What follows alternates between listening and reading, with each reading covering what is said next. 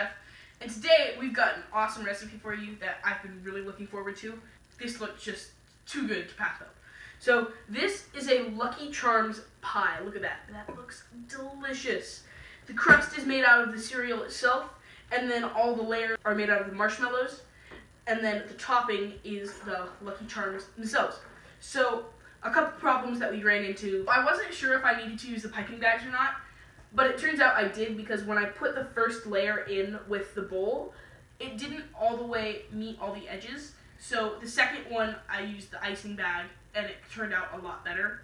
So I don't think that the layers are going to come out as thick and as even as on her pan, because it seems like there was more filling with hers than ours. But we used the same size pan, so maybe she just added more marshmallows into it. So if you are going to make this dish, maybe use a smaller springform pan.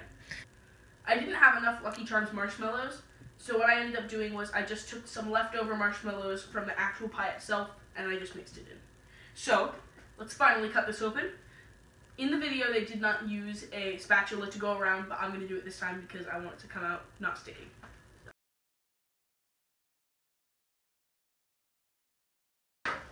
So let's pop this baby out.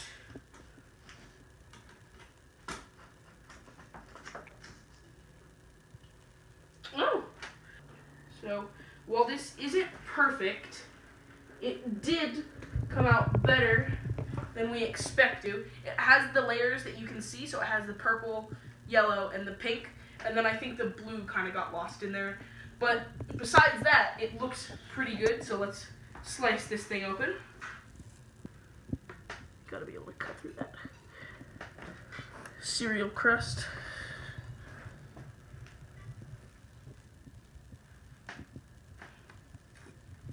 And ooh, look at that. If you look on the inside, you can see the blue and all of the different layers. Let's try this puppy. Oh, that's pretty. It's like a rainbow. Okay. You know what? Who needs forks? Psh. Get out of here. You know what I do with forks that don't work? Put them in trash.